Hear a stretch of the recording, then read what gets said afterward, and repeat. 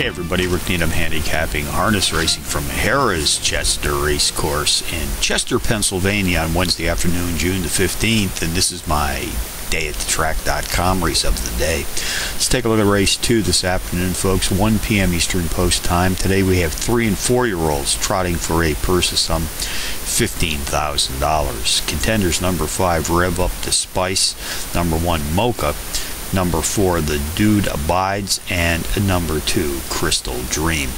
Number 5, Rev Up the Spice, is both the overall speed and pace profile leader in this trotting field this afternoon. Has hit the board in power run fashion each of his last 3 starts, winning twice in this recent streak of racing consistency. Trainer Tim Burkhead sends him to the rolling gate today.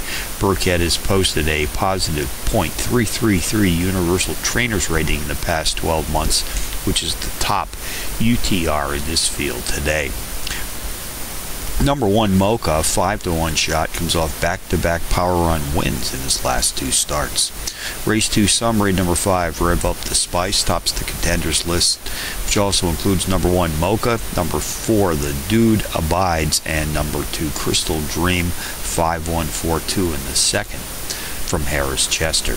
Couple of Chester bonus long shots for you to ponder today. Race 6, number 5, Joyful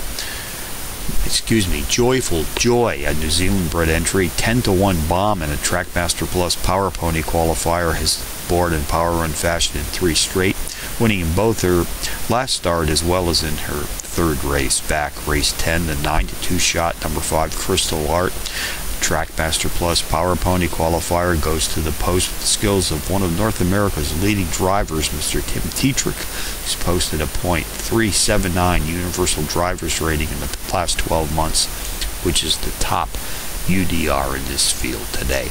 So handicapping from Harrah's Chester on a Wednesday afternoon, Rick Needham for dayatthetrack.com, reminding you as always to please bet with your head, not over it.